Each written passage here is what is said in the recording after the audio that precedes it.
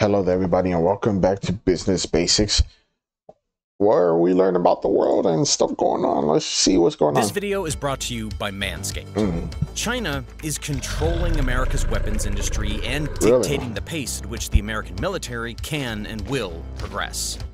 In a shocking move, China just restricted the export of rare earth metals to the United States as retaliation for what the US did with the microchip scenario some weeks back. This new restriction poses a new danger, as advanced US weapons are almost entirely reliant on rare earth materials that are almost only made in China, something that Beijing knows all too well. What may come of this debacle is a hurting military, a potential shift in geopolitical power, and an angry United States that's out for blood and more revenge. The news coming out of Beijing might possibly be one of the biggest threats to world peace at this present time. Really? China has decided to ban the export to America of two of the rare earth metals, gallium and germanium. They banned it? Damn, I thought they eliminated it. Of both are crucial for the development of products such as semiconductors, solar panels, electric vehicles, missile systems, and smartphones. Controls on the exports of key rare minerals that only it produces. So let's get into details. What are rare earth metals in the first place? And why does everyone seem to want them so badly? What does this China export ban mean for the United States and its allies? And maybe most importantly, what does this mean for the US military and the geopolitics around it? All these are very crucial questions that I'll answer today as we explore this very explosive topic.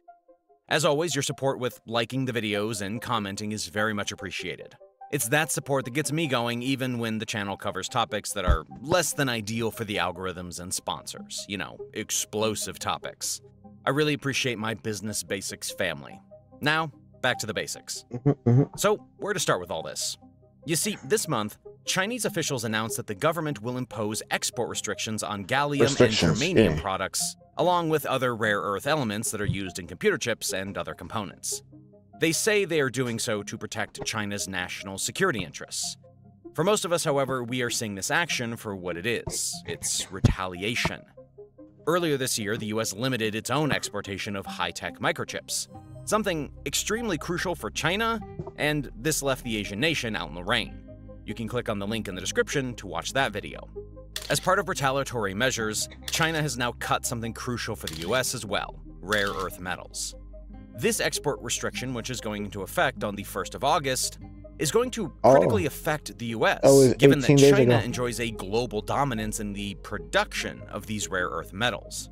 In fact, rare earth metals are so far up China's field that the former chairman of the CCP party, Deng Xiaoping, once said, "The Middle East has oil, China has rare earth metals."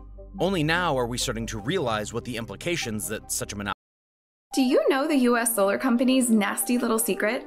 Well, it turns out if you live in Arizona, they have to give you solar panels for absolutely no net has, now that it's affecting geopolitics and the very fragile fabric of world peace. Before we proceed, I'm sure some of you are asking, what are these rare earth metals anyway, and how come China can dictate their production? Well, don't worry, I'll answer that for you. We're doing Geology 101 now. These rare earth materials that we're discussing are a group of 17 elements used in products ranging from lasers and military equipment to magnets found in electric vehicles, wind turbines, and consumer electronics like iPhones. Basically, any piece of important modern technology has these rare earth elements. Namely, these 17 elements are lanthanum, cerium, praseodymium, neodymium, promethium, and I'll just put the rest on the screen. They are quite a handful to name and sequence, you know? So, yes, these ones. Even though you might have never heard of half of these elements, you really can't undervalue just how essential they are. One might say they are the vitamin fuel for modern technology. I mean, think about it, and let me repeat this for emphasis. These rare earth elements are necessary components for more than 200 products across a wide range of applications, especially high-tech consumer products like cell phones, computer hard drives, electric and hybrid vehicles, and flat-screen monitors and televisions. These are things that everyday people cannot do without, as even our militaries are very dependent on these. Significant defense applications for these rare earth elements include electronic displays, guidance systems, lasers, and radar and sonar systems. You see, every military branch from the Army to the Navy is in critical need of these rare earth elements, and hence their importance. It's critical to note that although the amount of rare earth materials used in a product like a fighter jet or a missile guidance system may not be a significant part of that product by weight or value or volume, the rare earth materials are completely necessary for the device to function. In fact, in most products, the rare earth materials often represent only a small fraction of the total weight. But without them, the spindle motors and voice coils of desktops and laptops would not be possible. All this said, isn't it ironic that one nation that controls the entire world's supply of these is America's greatest modern rival, China? Talk about the irony. Before moving on, I want to thank today's sponsor, Manscaped. Now, let's be honest. Every guy has encountered some unfortunate itching down there at unfortunate times, like in the gym or before an important meeting. This is where today's sponsor, Manscaped, can help you. Manscaped is trusted by more than 8 million men worldwide for their trimmers. It's a fourth-generation dense. It's waterproof. You thought that new, which helps through in tool bag. Today, basics at checkout. Fire the question still remains, ad. though. Why China, and why does only China have a monopoly on these rare earth metals? To understand that, we need to understand the formation of these elements. You see, rare earth materials were common when the Earth was accreting, and so they are more abundant in the inner parts of the planet. They concentrate on the surface only in places where mantle eruptions have worked their way up through the crust, mostly in igneous materials.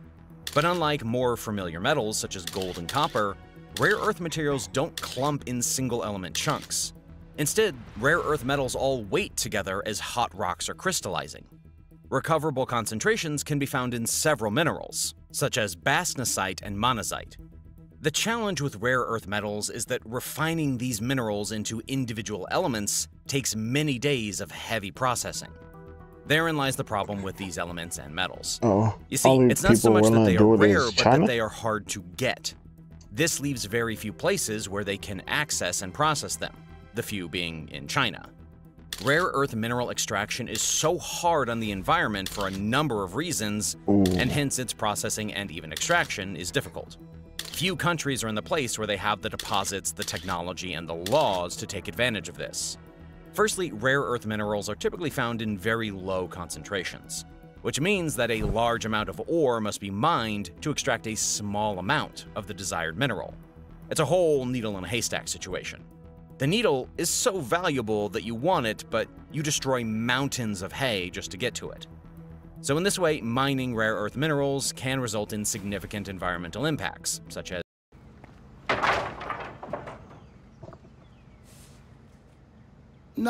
land degradation and water pollution. That's why situations like these tend to develop.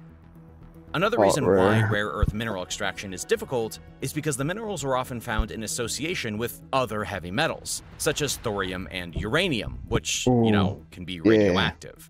This means that special precautions must be taken to ensure the safe handling of these materials. I don't need to explain what uncontrolled radiation can do to humans and the environment. But just in case you were thinking of it, it will turn you into the Hulk. No, I'm kidding, that's just the movies. The real effects are much sadder and fatal. Lastly, the process of extracting rare earth minerals from ore is complex and energy intensive. This can result in significant greenhouse gas emissions and other looks like environmental a lot of impacts. pollution. I think you're starting to see the pattern of environmental degradation here. It's no wonder there is always stark opposition to these mines whenever one is found, much like in the situation here. If the mine gets the go-ahead, the first thing that will affect us is dust, followed by radioactive radiation. Those things will start from the first day of production. And that's going to affect our water supply, and it's only 3 kilometers away from the mining site, meaning we won't be able to continue living in Narsak. As for why more countries are not mining rare earth minerals, there are a number of reasons for this as well. Firstly, many countries do not have the necessary infrastructure or technical expertise to extract these minerals. I will dig deeper into this point in a few minutes, and you will see why America handed China the reins to its own doom. Additionally, the rare earth minerals are often found in remote or politically unstable regions, which can make mining difficult and risky. Finally, many countries are focusing on developing other sources of critical minerals as a way to reduce their dependence on imported rare earth minerals. Oh. However, it might be some time before these are viable enough to dethrone the utility of the rare earth minerals themselves. I mentioned before that the US might have given China the keys to this glorious monopoly. Well, they did. The United States has one of the richest rare earth mineral deposits in the world, a mountain pass in California. Oh. When this deposit was discovered, it was all the rage. But as interest in rare earth materials declined in the US in the late 20th century, China's interest was heating up. Around this time, Chinese scientists had visited during the Nixon administration and taken their knowledge home, applying it to their own rich deposits. As production growth abroad grew and mounting environmental pressures here in the US increased, the production of rare earth minerals was shifted overseas to China, where conditions were quote-unquote better. To top it off, China also offered cheaper labor costs, so it was almost a no-brainer. By the end of the 20th century, China was able to undersell the competition and drive most of the rest of the world out of the business. In fact, according to one 2018 report from the Department of Defense, China strategically flooded the global market with rare earth materials at cheaper prices to drive out and deter current and future competitors. Smart. Let's just look at the growth pattern here very quickly. In 1993, 38% of world production of rare earth elements was in China, 33% was in the US, 12% was in Australia, and 5% each was in Malaysia and India. Several other countries, including Brazil, Canada, South Africa, Sri Lanka, and Thailand, made up the remainder.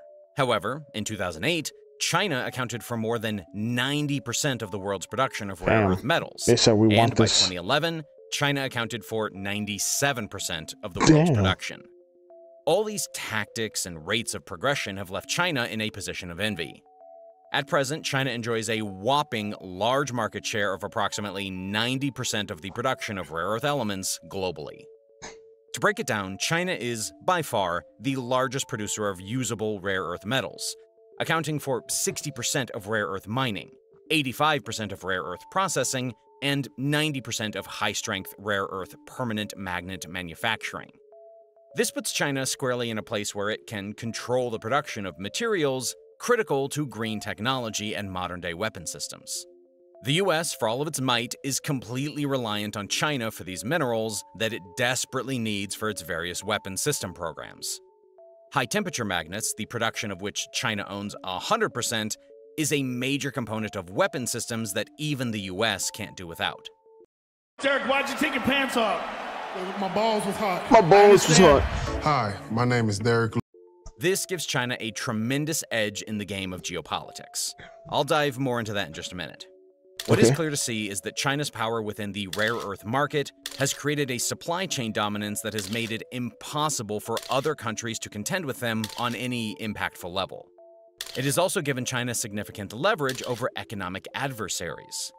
The truth of the matter is that China is so far ahead in the extraction and production of these rare earth elements that even if the US began to pour resources into these industries today, it would still have to fight pretty significantly to even find footing. Not dominance, just footing. China's many years in the game has given it access to information, knowledge, and skill sets that are far beyond those of its fellow nations. True. That's why it's critical to realize that China's economic dominance in these markets doesn't come from the physical mining of tech metals, but instead from the refining and processing of them. That information They got it down is to the a critical T bedrock so of that they China's don't waste dominance. resources. They might not have all the world's deposits, but they know how to best process deposits that are not even theirs. Let me give you an example of what I'm talking about. China doesn't mine any cobalt, but despite this, it refines 85% of the world's cobalt. Damn. To add to that, it also controls 100% of the world's graphite production, a necessary metal for electric vehicles. All this just speaks to China's dominance of the industry. What makes China's monopoly of this entire sector scary is the insatiability of Beijing's foreign policy. In all fairness, according to them, it's simply protection of their own interests, even if they clash with the rest of the world. That playing out of foreign policy by different nations is what can result in actions such as what's happening right now. For example, China's retaliation came after the US government took certain steps. What steps, you ask? These. Alarm bells are ringing in the United States. This time on semiconductors. U.S. officials have ordered in chip export restrictions to China. Washington has imposed sweeping controls on exports of semiconductors. Described as the harshest ban on China's high-tech industry ever implemented. It all started on the 7th of October last year, when the Biden administration imposed a sweeping set of export controls meant to curb China's growth. These included measures to cut off China from certain semiconductor chips and chip-making equipment, something that is critical in the manufacturing of modern technology. No, really, microchips are essential in everything, from your fridge to your phone. Under these rules, US companies were directed to cease supplying Chinese chip makers with equipment that can produce relatively advanced chips unless they first obtained a license. It goes without saying that this license was and is still incredibly hard to acquire. The new regulations imposed also added controls on some semiconductor production items and transactions for specific end uses of some integrated chips or circuits. The US also wanted to increase its export controls to include semiconductor products and software, technology, and other things used to develop and make integrated circuits. As a further restriction, US citizens and green card holders have also been banned from working on certain technologies for Chinese companies and entities. Basically, Washington said if it's China, it's a no. This was Washington's own move to restrict China's growth.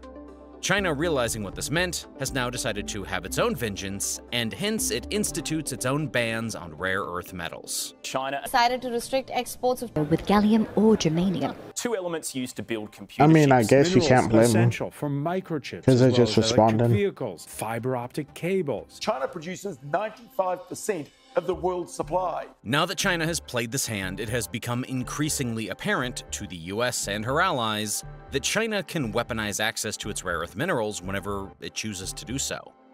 This threat is now pushing Western countries to find new sources of supply and alternate solutions, given the severity of this matter. This ain't the first time China has used the rare earth elements to its advantage. It first happened in 2010, so let me take you back. In September of 2010, a Chinese fishing boat rammed two Japanese Coast Guard vessels in the contested East China Sea islands. The Japanese government announced its intention to put the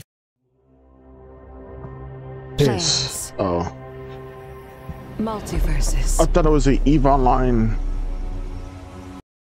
fishing boat's captain on trial, given that he was assumed to have been drunk and hostile when the event occurred. Damn, bro, drunk on the Seeing job. this, the That's crazy. Chinese government retaliated with several measures that included an embargo on rare earth sales to Japan. This could potentially have had a devastating effect on Japan's industries, given that, at a point, they were 100% reliant on China's rare earth elements. Their auto industry in particular relied big time on the cooperation they had with China, as rare earth elements are a crucial part of catalytic converters of engines. China proceeded to threaten a limited supply of rare earth metals to the rest of the world. This threat was taken seriously enough that the United States, the European Union, Japan, and several other nations filed suit with the World Trade Organization in protest. The World Trade Organization then ruled that China could not put limits on rare earth exports for the benefit of— Bro, the thing I always wonder about this, it's like, there's some, it's actually insane how there's some crazy rich people that we don't even know that owns the world. Like, bro, there's literally countries that are like, yeah, we don't want that to happen, so we're gonna go file a suit against you guys at this World Trade thing. Who knows who controls it?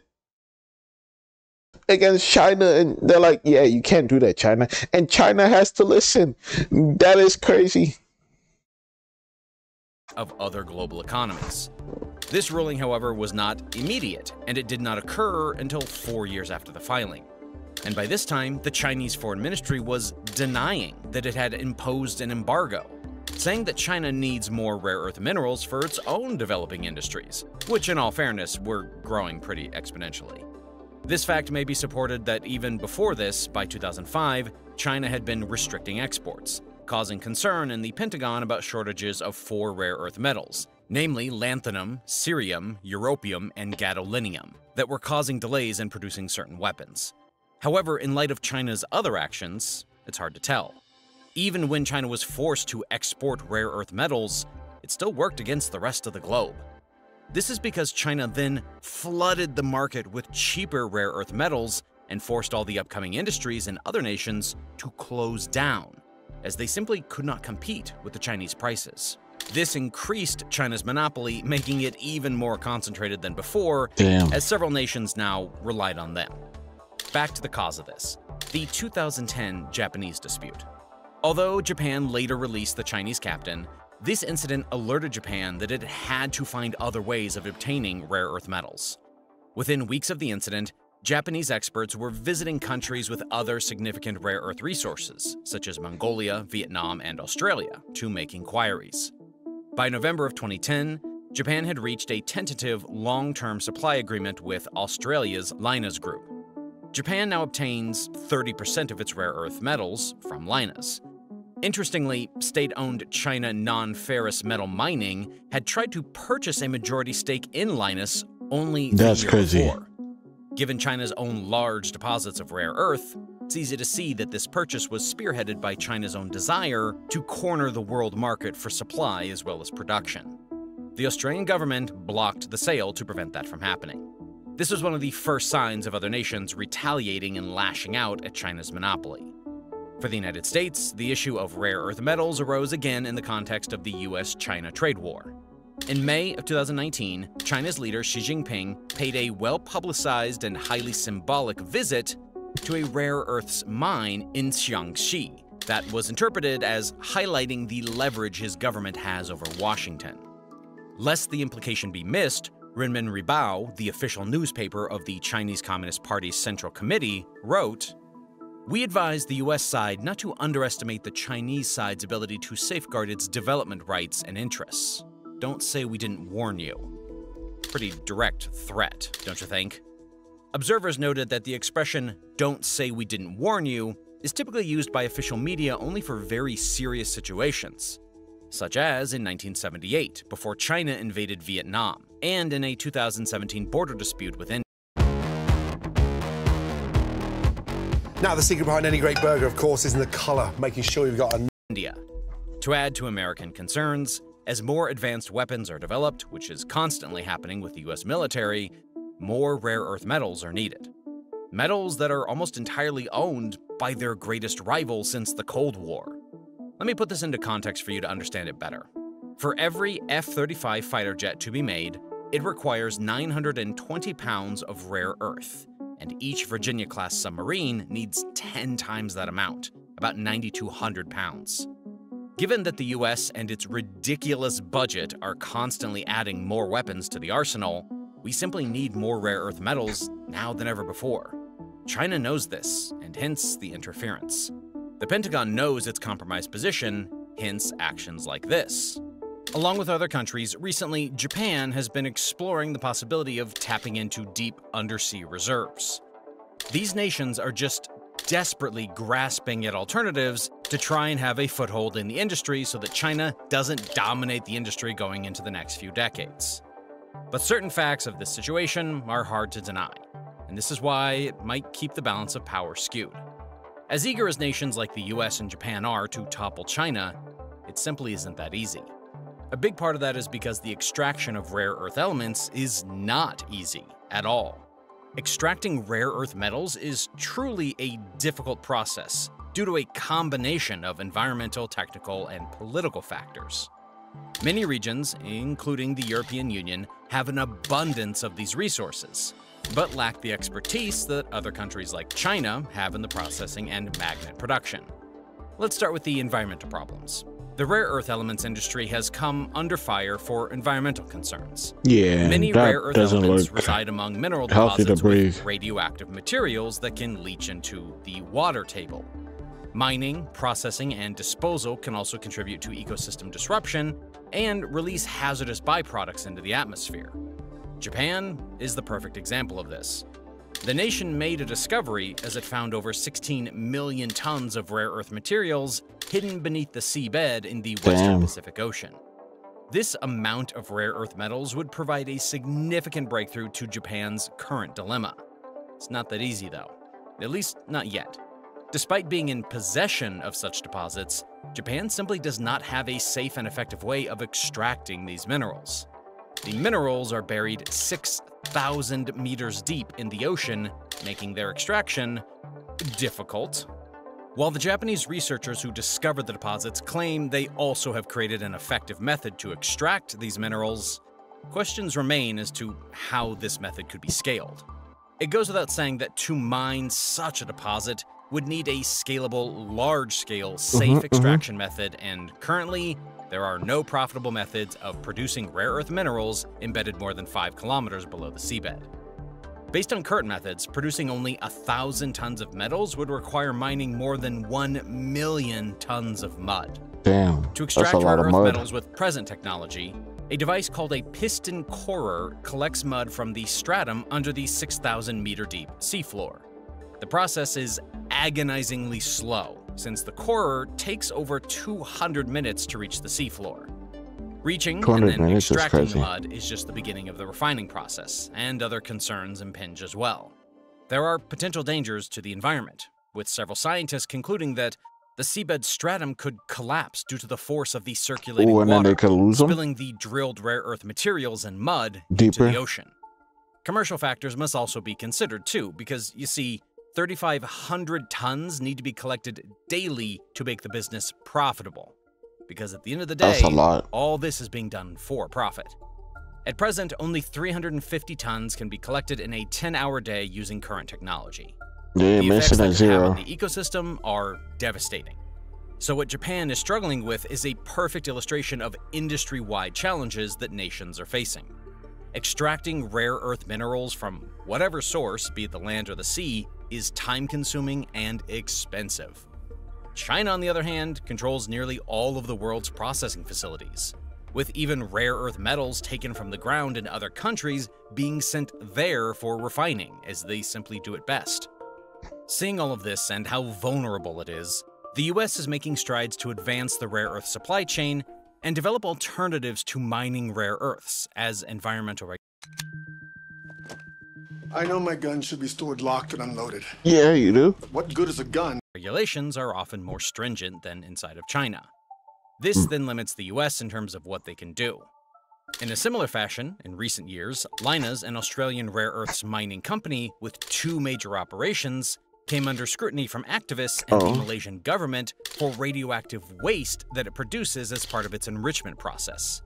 Lynas has said that the low levels of radioactive waste were not dangerous, and the Malaysian government ultimately renewed the license and greenlighted a construction plan for a permanent disposal and waste treatment facility in August of 2020. Such things highlight the hurdles presented when such operations are conducted outside of China. To maximize benefits and limit challenges, some companies have proposed extracting rare earths from coal, while others suggest setting up a system for recycling old batteries or disk drives. Would that work? Suggestions include calls to utilize shipping services like Amazon or USPS to set up a recycle system. But these endeavors can be costly. They are also riddled with several other flaws, which make them unsuitable for use at the present moment. Mixed with other Recycling metals. of key raw materials used in the electric vehicle space is receiving greater investment focus. Some emerging battery recycling leaders, including Redwood Materials, a startup from former Tesla CTO J.B. Straubel, and Li-Cycle, which recently announced plans to go public through a SPAC merger. Here in the US, the Ames Laboratory in Iowa is one of many Department of Energy's national laboratories working on projects aimed at substituting rare earths or finding new, more eco-friendly methods to recover them. One initiative is a rare earth magnet recycling process designed to recover rare earth oxides without the hazardous acids or fumes associated. Scientists are also using the process to recover byproducts like copper and nickel. Another laboratory in Idaho is looking at how potato wastewater can be used as a cheap food source for bacterium that can assist in recycling rare earths. Potato wastewater is crazy. Diversifying the sources of rare earth metal purchases may prompt a renewed debate about the environmental consequences of rare earth metal processing, which creates toxic waste and has a high risk of causing damage to both the environment and to human health. These realities are embarrassing to those who advocate the use of technology like wind turbines and electric vehicles to save the environment, well, because of the implications that rare earth metals have in the process. Is it really renewable and eco-friendly if the process of making the same equipment devastated the environment? If China is no longer willing to do the world's dirty work, what will happen is that we may find ourselves with a national and global debate on the dangers and downsides of rare earth processing. China, by itself, may use its investments in the rare earth industry to move the dirtiest parts of production to locations outside of China, but still under Chinese financial control, thus relocating the pollution to poorer countries.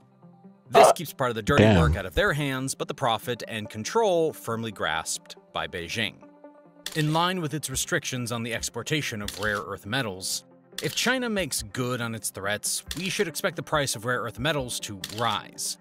Even if the sanctions do not work to prevent the US from gaining access to rare earth metals, they will likely lead to supply chain issues and rising costs. The same is true if we start to process these metals domestically. What's going to cost more? This means higher prices for Western consumers, and that includes everything from smartphones to green energy. My God. Should Beijing's threat be fulfilled, ramifications will be felt well beyond the corridors of Washington. What this means is that we might have to brace for a potentially more expensive future. Does that then mean there is no future in rare earth processing without China? No. In the long run, monopolistic behavior will be solved by the interconnected markets on which modern society is built. The narratives between great powers may be swiftly changing, but the fundamental rules of how we all operate stays the same. If Beijing keeps calling these bluffs and using the weaponization of the rare earth industry, the more likely that pressure will be applied on the two competitive market forces already working towards solutions. We have already intensified these factors in the last couple of years. What are these factors then? Well, the first is the potential for new market entrants. Rising Chinese export tariffs and spiking prices signal opportunity. Canada, India, and the United Kingdom have all recently announced their intent to develop their first domestic refineries for rare earth elements, with national security interests undoubtedly providing propulsion. If you threaten people for long enough, it should not be surprising when they start to look for solutions that don't involve you. True. And as much as these nations cannot match what China has invested in this industry as of now, relatively small investments now could pay off. Dude, this is a horrible gaming experience. How do you live like this? Oh, my bad, bro. I didn't know it was horrible. Big by shaking up market dynamics later this decade. This is why the United States could seed promising ventures abroad and consider this high-profile sector an opportunity to build up friend-shoring partnerships with alternate producers. What kind of signature is that? Think of the old adage, an enemy of my enemy is my friend. Well, China is the universal enemy in this. The second factor is the threat of substitutes. Necessity is the mother of invention, and if substitutes can replace rare earths in end-use products, then supply fears may be sidestepped. What do you think phones would go up to if they have already been driving manufacturers like Toyota and Volkswagen to redesign their electric motors magnets to use a new phone comes out? How much do you think it would cost? Use alternative magnet materials. If these two factors can be developed along with the necessary technology, the world would be less reliant on China, and hence China would have less of an advantage in this. The US, for one, would prefer alternatives to rare earth metals given its current reliance on China. The US Energy, Defense, and Commerce departments have been pursuing alternatives. But governments should also consider rewarding companies that find innovative ways of designing their products without rare earth elements in the style of bug bounties. Even without implementing substitutes, establishing backup options builds supply chain resilience and saps the power of a monopoly. That has to be a future focus. Tetratonite is one promising breakthrough in magnetic alternatives. Until recently, this nickel-iron alloy was only observed in meteorite samples. But last year, it was successfully replicated in a University of Cambridge laboratory. Experts say it has an outside chance of upending the entire rare earths industry in the years to come. Aside from pressing into the two competitive market forces of new entrants and substitution, the United States should continue subsidizing the rapid development of its rare earth supply chains, particularly the midstream layers, ore processing, mineral refinement, and alloying.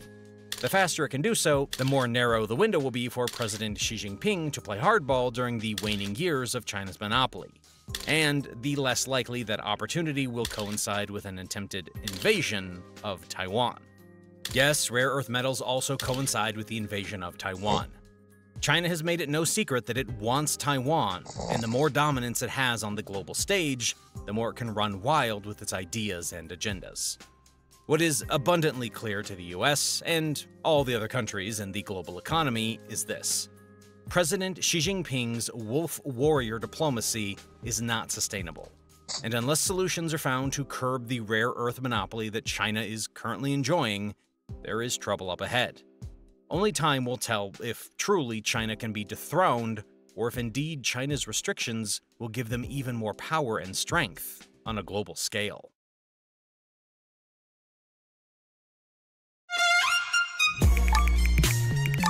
Very good video by Business Basics.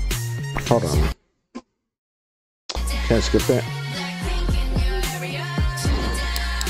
But yeah, I wonder how much stuff with rare metals would cost. Meet Grammarly Go. What is this? Your go-to solution. This video is... I was like, what the hell?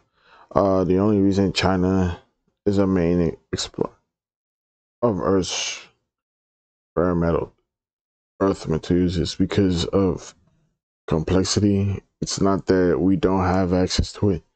Like everything dealt, it was just cheaper to let them do it. That's it.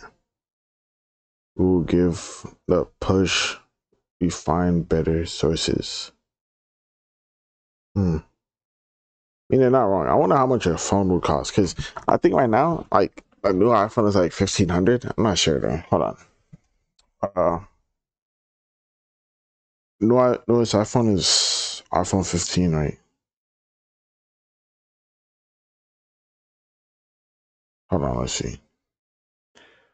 Newest iPhone 14. Newest iPhone, oh, it's 800. I thought it was like, why did I think it was so much more? That's just a Pro, or that's just a regular version. The Pro is 1,000. How much more do you think it would cost? That's interesting. But yeah, let me know your guys' opinion on this, and see you guys. Bye.